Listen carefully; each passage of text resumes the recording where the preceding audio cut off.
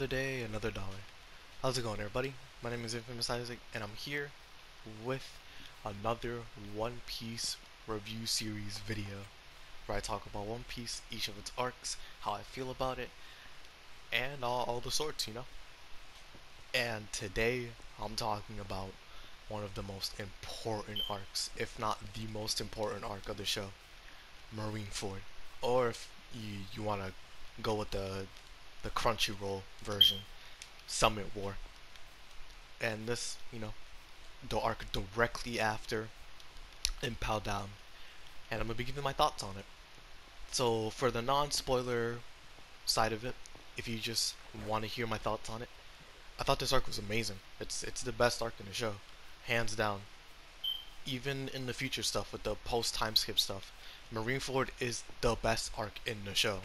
And when we get to the future, where Ichihiro Oda has been mentioning about this arcs being even better and bigger on a bigger scale than Marineford, I hope they are, because Marineford, when I rewatching it, getting that feeling of just how big and important this arc really is, it is not. It does not fall on deaf ears. It really doesn't. Marineford is the most important and pivotal part of One Piece, to its story, to its characters, and the future of the show. Everything that happens in Marineford influences everything afterwards. It changes the world, which is something that not many arcs do, given their reasons. But Marineford, it was important, and after it, it felt important. 10 out of 10. 10 out of 10 arc, for sure. The only 10 I've given on an arc ever. Marineford is a 10, for sure. But yeah, that's the non-spoiler review for it. But for the spoilers, click off now if you don't want to hear about it. If you're interested in One Piece, if you want to give it a shot, or if you just don't care. If you don't care and you still want to watch, then welcome. I'm gonna be spoiling everything, or mostly everything. So, Marineford, right? It's a short arc. It's only 33 episodes. It's like a normal seasonal anime, almost 2 seasons. But a lot happens in it. We go from Impel Down, where Luffy, Jinbei, Crocodile, Ivankov, Mr. 3, Buggy, everybody are all going to the Gates of Justice to get into Marineford HQ. Meanwhile, on the other hand, Ace is getting ready to be executed. Sengoku's there, Garp, Aokiji, Kizaru, a new admiral who we haven't seen before, Akainu, he's there, or Sakazuki Akainu, he's there. We got all these vice admirals. We got Smoker, we have Tashigi, we have Kobe, Helmeppo, all these important marine bigwigs. And Whitebeard shows up. Whitebeard shows up and he's like, "Oh, it's Ajiburi da Sengoku."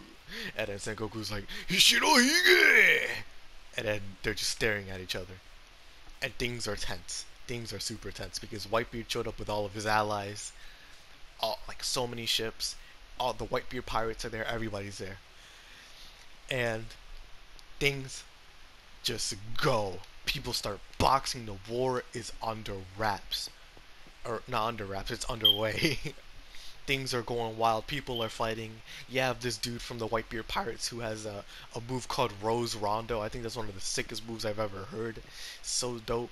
You have, oh, I forgot to mention, there's warlords there as well. So you have Mihawk, Kuma, Doflamingo, Boa Hancock. You have Moira. Who else? Who else? Who else? Who else? Dang. Is that all of them? I think that is all of them. From what I can remember, I think that is. Yeah, because Crocodile. Alright, yeah. Because Crocodile and Jinbei are already, like, they're not. Oh, Blackbeard. Blackbeard isn't there, but you know why he isn't there if you saw Impel Down. But yeah, 5 out of the 6 or 7 warlords are there. Jinbei isn't a warlord anymore, but the Navy hasn't really solidified that yet, so he still kind of is a warlord. Crocodile is a warlord. Excuse me. And so on and so forth. So it's all out boxing. People are boxing. Everybody's just dueling it out. things are going crazy. We see Little Oars Jr., which is Oars, if you remember from Thriller Bark. He was a giant reanimated zombie who Moira used. Little Oars Jr. is his son. He was there as well. He's a ally of the Whitebeard pirates. He goes, he falls, he leads a path for the pirates, and everybody just starts going, rushing into to HQ to save Ace.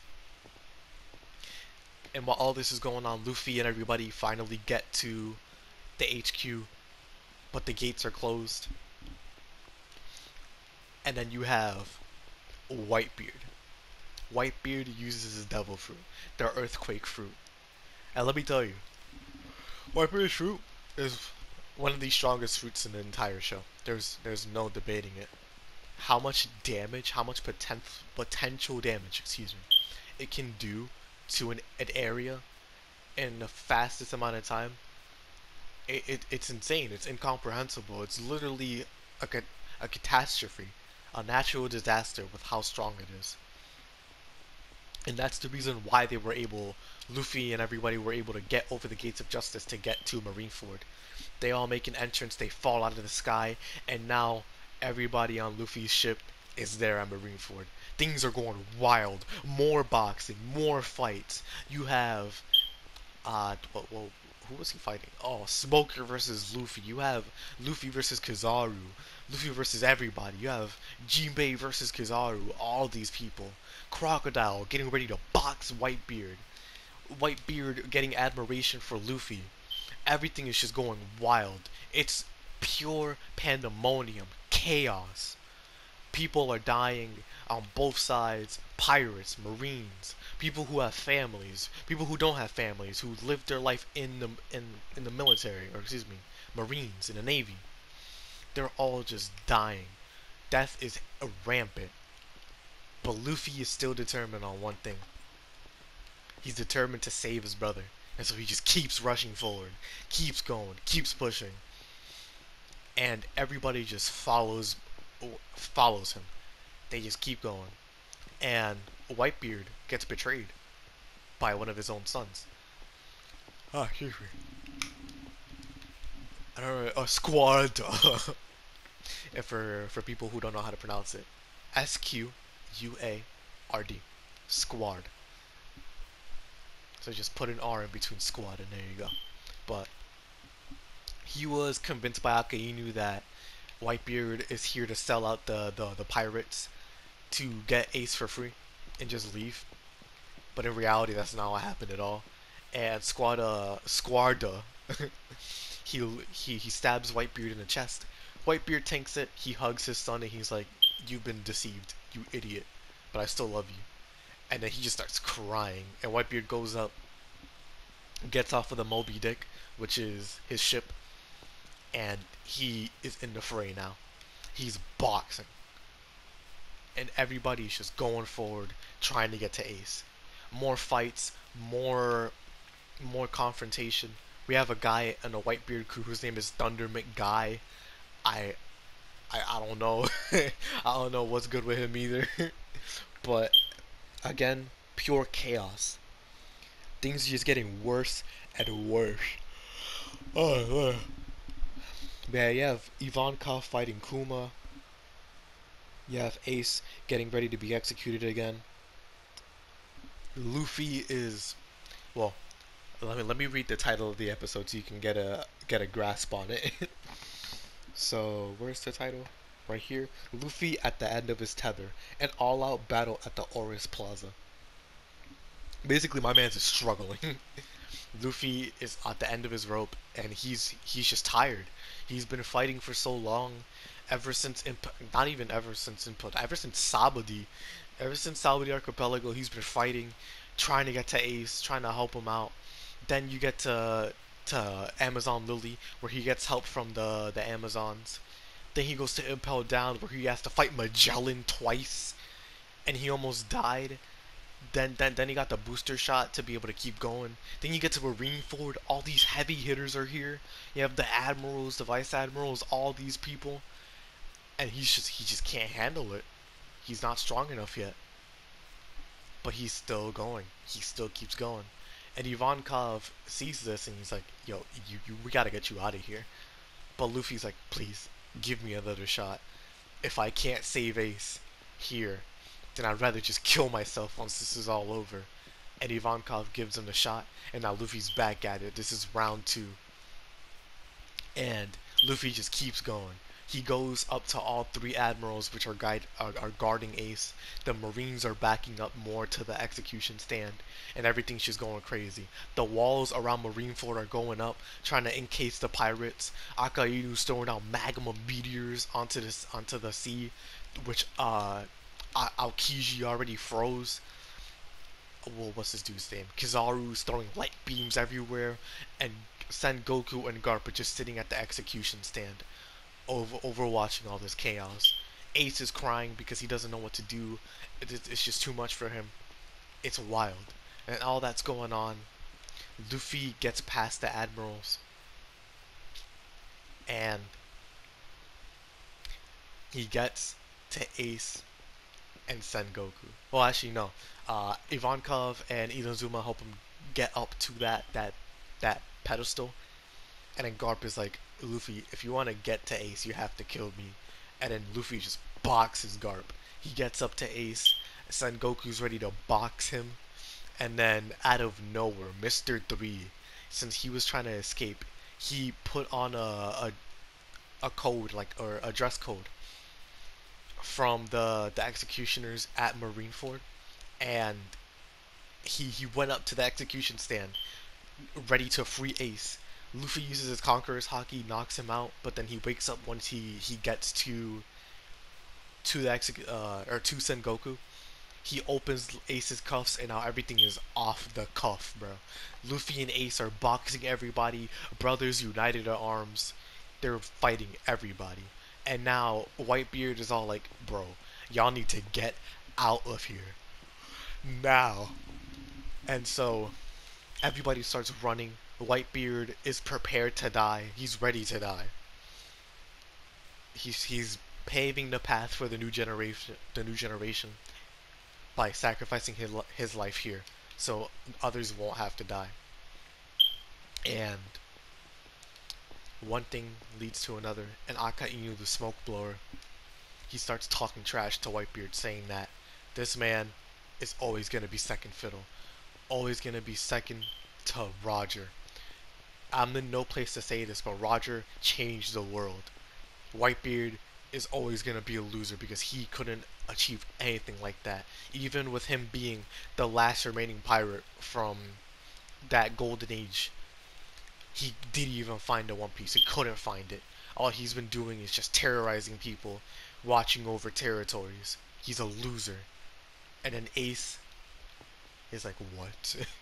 And he walks up to Akainu, and then they start boxing.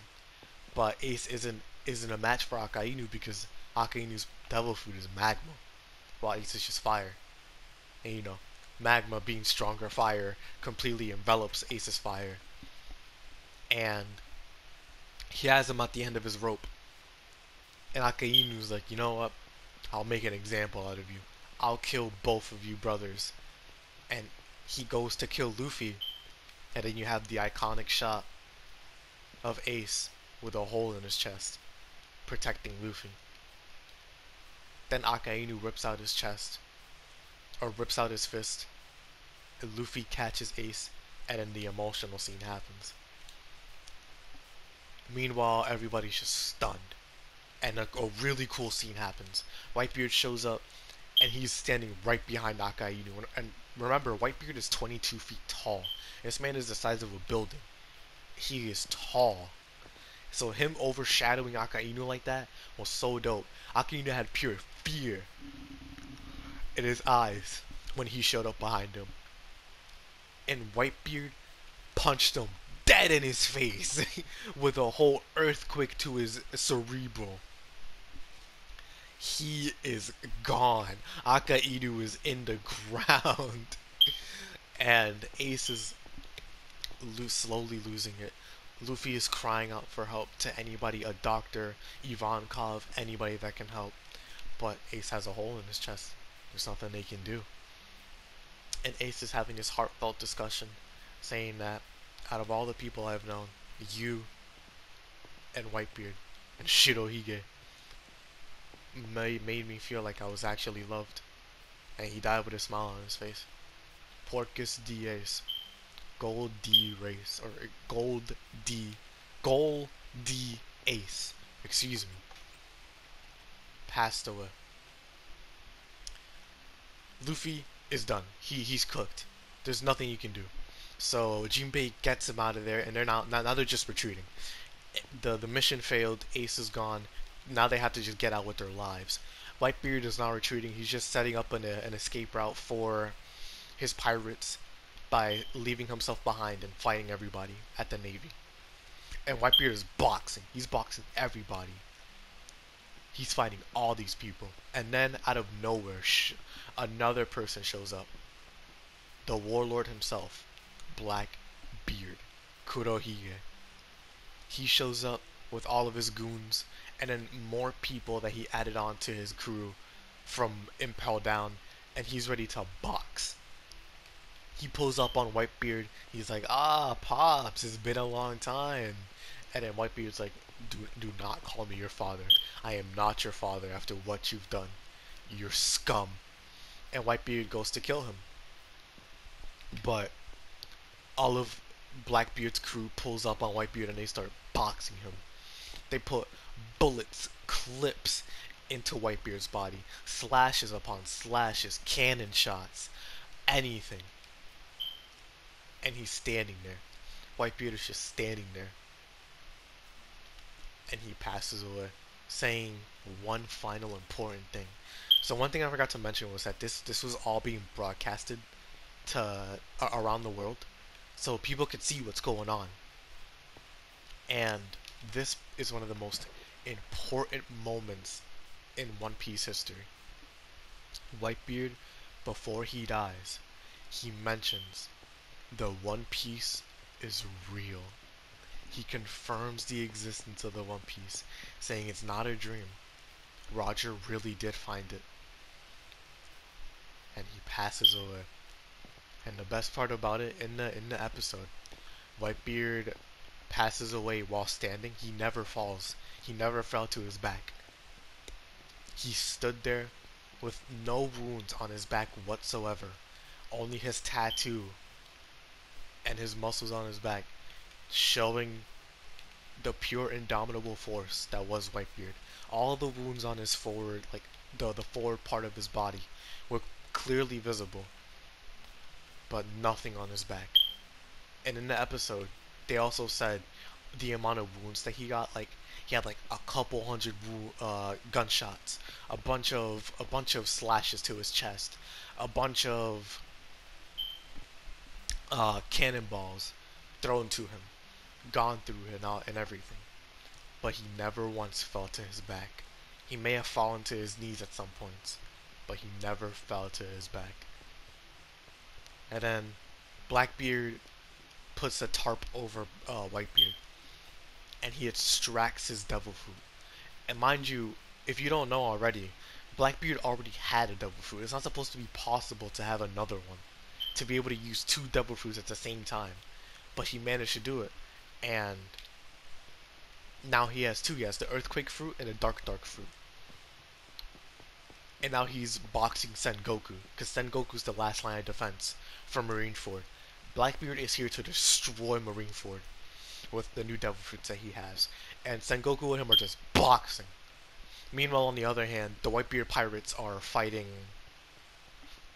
Kizaru and all of them. And Luffy and Jinbei are running away from Akainu. But then the Whitebeard pirates hold the last line of defense for Luffy, because they're making sure one thing happens. Luffy does not die. And so they get him out of here. The pirates are holding Akainu off. And you have Sabaody Archipelago broadcasting all this. And you see Law, Trafalgar D. Law, still there in Sabaody Archipelago. We see all the worst generation. We have Apu, we have the Angel Wing guy, we have Beej, we have Bonnie, we have Hawkins, Killer, Kid, Drake, all these people. They're all there, and Law is like, "All right, men, it's time to go. We're going to Marineford," and they're on their way. And once they get there, they take Luffy and Jinbei, and they start booking it, bro. It's crazy. Oh man, Jinbei has a hole in his chest. Like, mind you, Jinbei was holding off Akainu by just taking all the blows for Luffy. Jinbei took a hole in his chest. Jinbei was taking a bunch of punches from the magma. He was trying to run away, but trying to go into the sea, but Akiji froze it. But the Whitebeard pirates helped him again, like I mentioned. And Jinbei and Luffy are done. They're cooked. They can't fight anymore. And jeez, man, just so much to go through. Holy. Boa Hancock, she's like, all right, obviously lying to the Navy, but she's like, I'm gonna go find Luffy and I'm gonna kill him myself. Give me a Navy ship and I'm gonna go. And she goes. She leaves. And that leaves everything in Marineford back to just the Whitebeard pirates, the Navy, and now a new addition, Blackbeard. Buggy is still there. Buggy's still in Marineford. But the so such a terrible phrase. The queers from Nukama Island. Well, Ivankov's people. I'll just say that because queers is just such a terrible phrase. Like, my goodness, I can't believe that they really had that on TV, bro. It's so nutty. My gosh. But yeah, so it's just Buggy's crew, the Whitebeard pirates, the Navy, and Blackbeard. And then out of nowhere, another person shows up. And out of all people, if you watch Marineford for the first time, you would never, and I mean never, expect this. But Shanks, red-haired Shanks, shows up, and he's here to stop the war. And the thing about it, right? Shanks and Kaido had a run-in together. They ran into each other, and Shanks convinced Kaido to not go to Marineford because Kaido was gonna go to Marineford, and it would have been Kaido versus Whitebeard versus the Navy. It would have been a whole out, all-out war. Marineford wouldn't have lasted. Marineford will most definitely have not lasted. But he stopped him, and Shanks shows up. He's talking to Buggy. He's like, "Oh, Hisashi Buridana, Buggy," and then Buggy's like, "Don't you hit me with the Hisashi Buridana, Buggy." And Boba had me dying, bro. But Shanks is like, "All right, can you give this hat to Luffy since Luffy's straw hat fell off when Ace died?" And Shanks is like, or Lucky Roo, the guy with the goggles and the wave cap, he's like, "Aren't you gonna go see Luffy? It's been 10 years." And then Shanks is like, "Nah, not today. I'll see him when he becomes a full-fledged pirate."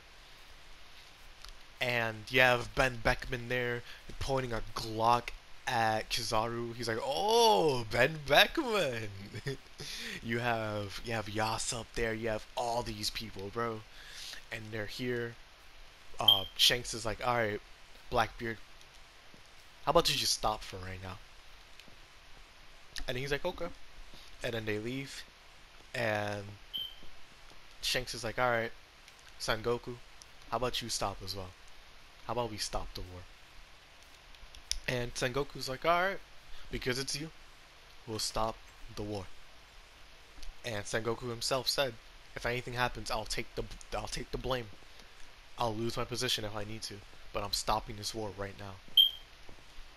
And a cool moment I didn't mention was Kobe.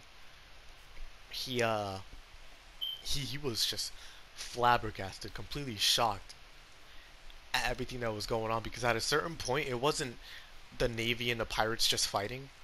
It was the Navy trying to make an example of these pirates by having a mass extermination, a mass exodus. of all the pirates there. Every pirate was going to die. And the pirates themselves wanted to kill the Navy for what they did to Ace and everybody else. So it was just mass slaughter. And Kobe just couldn't take it. Even if they were pirates and even if the Navy thought they were just, he couldn't take it. So he stepped up and he started yelling at Akainu, saying, "Please just stop the war. Stop. This isn't justice anymore." And then Akainu was about to kill Kobe, and that's when Shanks shows up. But yeah, the war is over. Luffy is in Law's ship in the submarine. Jinbei is there as well, and they're gone. Everybody's gone. The news of Whitebeard dying spreads all over the world. And Marineford, the Summit War, the war of the best, is over. Now my thoughts for it. Yeah, like I said in the beginning of this video, this is the best arc in the show because of how much is at stake, how important this arc really is. Like Ace is the third in command in the Whitebeard crew. So it makes sense why they would come to get him back. And even if it wasn't just Ace, if it was somebody else, the Whitebeard crew would have done it because it's a family. Whitebeard, all he ever wanted was a family. And the fact that he made it, and the fact that he would go to such lengths to save his family, is heartbreaking, you know? It's so sad. But then it's also Luffy being so tenacious and wanting to go save his brother. It was beautiful. Seeing the lengths that everybody would go through to save Ace, and everything that they would do to save Whitebeard and everything. It was beautiful. The arc was 33 episodes long, shorter than Dressrosa, Whole Cake Island, Wano, Annie's Lobby, Skypia, Alabasta, Thriller Bark, all these arcs. But it had the most impact out of anything in the show. Marineford is always viewed as the best arc in the show or top 5, no matter how you look at it. And although my favorite arc might be or Whole Cake Island, I mean, Marineford is undisputably the best arc in the show. I have to say that. Whole Cake Island is my favorite, but Marineford is so good. So good. And it just boils down to the characters that are there. Like, well, that's one thing I love about later arcs is that there are more and more characters. And it's the same here, but it's more big names in this arc. Like the Navy big names, the Whitebeard pirate big names, Shanks, Blackbeard, Luffy, Jinbei, Crocodile, the warlords, like everybody. Even Vegapunk has a name drop in this. Like, it's wild, man. It's so wild. But yeah, if I had to rate Marineford, it would be a 10. No matter what, it would be a 10. It runs off of the legs that were built up before it, and it builds so much more for the future of the show. If Marineford wasn't here, One Piece, the second half of One Piece wouldn't exist. It does so much for the show by building on what was already established and by building even more for the future. It's amazing. And let me tell you, on a more lighthearted note, or kind of lighthearted, I cried so much throughout the entirety of Marineford. Knowing everything that was gonna happen didn't make it better at all. I cried gallons of tears, man. I was so sad watching all of it unfold. I cannot stress enough how sad I was watching Marineford. It impacted me on a whole nother level. Like, I think the most I cried on before was either Annie's Lobby or what's its name? Whole Cake Island. But jeez, man, Marineford takes the cake. It takes the cake. Now for the MVP. Actually, let me go with my favorite moments. So my favorite moments from this arc are Whitebeard standing behind Akainu, Ace and Luffy working together to fight everybody. You have The guy from the Whitebeard Pirates fighting Mihawk with the Rose Rondo. That was pretty cool. You have Buggy meeting Shanks again. That was dumb funny. Everybody finding out that Luffy is Monkey D. Dragon's son and all that. Uh, Garp and Luffy fighting. Crocodile, just Crocodile period. There's no specific moment for him. It's just Crocodile. He's so good. he's so good. Jinbei as well. Luffy's moments, they were all great. Whitebeard, they were all great.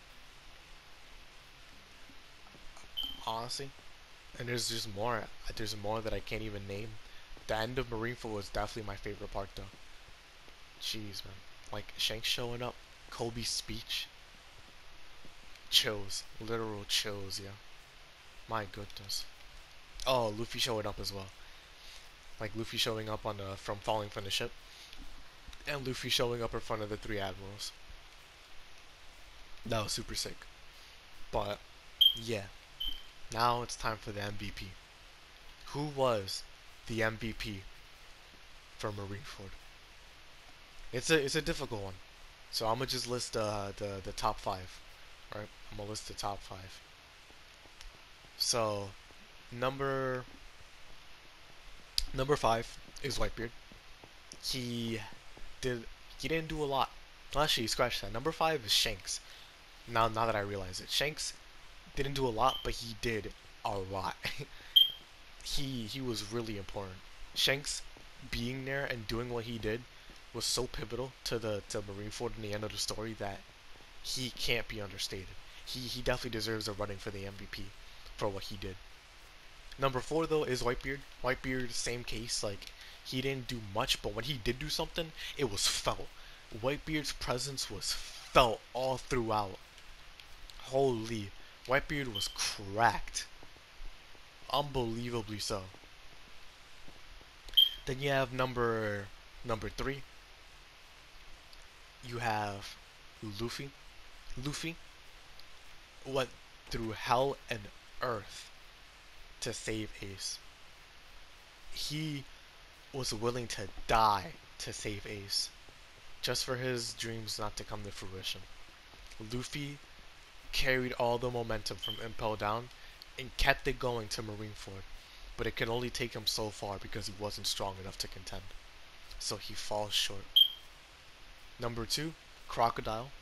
Crocodile is an example of a character who's better outside of their own arc, which is something to say, right? Because Crocodile was super sick in his own arc, but outside of his own arc, Crocodile turned into a monster. Like literally, in Alabasta. Oh no, water. And then outside of Alabasta in Marineford, he's like, and then just goes crazy. Like all the times that he saved Luffy, Jinbei, Whitebeard, all these people. White or Crocodile was making his rounds in Marineford, bro. He was going crazy. Like there's no other way to put it. Crocodile was insane. But there's one person who outdid him, and it was Jinbei. Jinbei is the most loyal, hard fighting, tenacious fishman I've ever seen. Scratch that, person I've ever seen in a long time besides Mr. 2 or Bon Clay. Jinbei took the position of Bon Clay and ran with it for miles. He gave all of his loyalty to Luffy to help him out because of how much he was putting forward to save Ace. He was putting just as much forward as Luffy, if not more, because he even when Luffy fell, Jinbei still helped him out. He kept saving him after neck or time after time. Excuse me. When things were neck and neck, when things were going crazy, Jinbei was always there for Luffy. And even at the end, where Jinbei was literally dying, he prioritized Luffy's life over his own, with a hole directly in his chest. And that to me makes him the MVP of the arc. Oh jeez, excuse me, makes him the MVP of the arc. And when it goes for music, the music was hitting when the sad moments were going. Well, for the most part, it's just normal One Piece music, not inoffensive, or well, it's not offensive. That's what I'm trying to say. It won't destroy your eardrums. But story, best story in the show. Well, uh, it's a simple story. I feel like there's better stories because you get stories like Wano, Dressrosa, and Whole Cake Island later on. So, but Marineford overall, my or not my favorite, the best arc in the show, undoubtedly the best arc in the show. And once this is all over, I'll be able to look back on it and remember why I love One Piece, and it's for moments like this when it just completely surprises you and it gives you crazy stuff.